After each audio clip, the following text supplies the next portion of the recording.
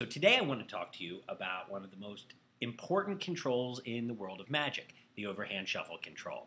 It's the first control many of us learn, and everyone's in such a hurry to get over it and learn something more difficult, they miss the fact that the overhand shuffle in most situations is simply the most natural, unsuspicious, and deceptive control that it's really possible to learn.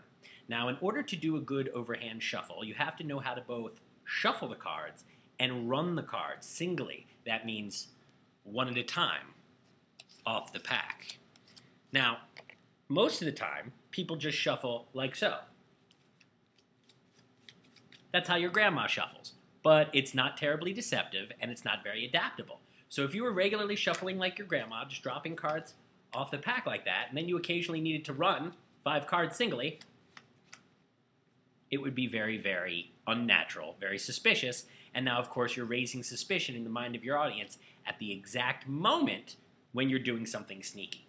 So a finished overhand shuffle will literally, your regular overhand shuffle, to be uniform with that, will always, eventually, be a combination of running some cards and shuffling off some clumps. Running and shuffling off clumps, alternating. That's how you do it normally when you're actually doing everyday shuffling, as opposed to just letting the cards go in packets like a person who doesn't do Magic at all. You want to readapt so that you can alternate. Now here's the thing. Most of my students come to me not really terribly conversant with the overhand shuffle, and that's because they haven't learned how to confidently run the cards. That's the part that'll really, foul you up. You have to know how to run the cards singly, as many as you need to, every single time, without ever missing or without ever feeling like you took 2 or 3 and you're not exactly sure what happened.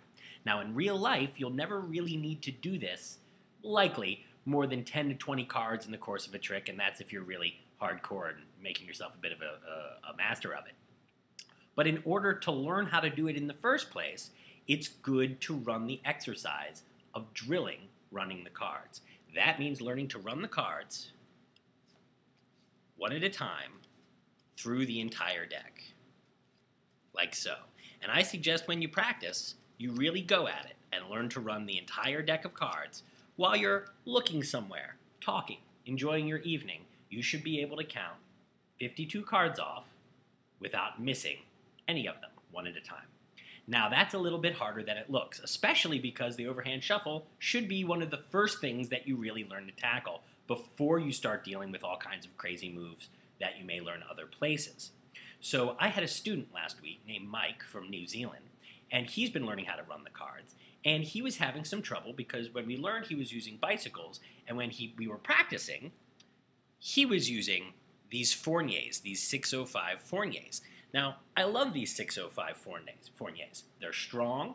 They can take a licking and keep on ticking. You can palm a card for 2 to 3 minutes, put it back in the deck, and it never looks like you've bent anything or nothing's out of order. But these cards are unforgiving. And if you haven't learned exactly how to monitor the pressure that you're applying to them, you may start feeling, like my friend Mike did, that they're making things more difficult. They're not making things more difficult, but what they are doing is forcing you to learn about the pressure you're applying to cards and what it really takes to get the job done. So that way, when you're not just using a deck of brand new bicycles, but you're using someone's house deck or poker deck or beer stain deck, you can learn how to adjust your pressure so that you can always get exactly the run that you want to get. So I just want to give you today a few different tips to help you learn to run the cards successfully and confidently. And maybe you haven't thought about a few of these, but you can alter these different concepts to help you get a nice, consistent, confident run no matter what deck of cards that you're using. So here are the touches. Assuming that you start with the deck in your natural position, bring the cards to an overhand position. Notice that that's 45-degree angle. It's really important that when you take the cards with your right hand, the deck is at a 45-degree angle. Notice it's not parallel to the palm or horizontal like this. It's 45 degrees, just like a dealing shoe in Las Vegas. And remember, a dealing shoe only serves one purpose, allowing the dealer to run cards off singly.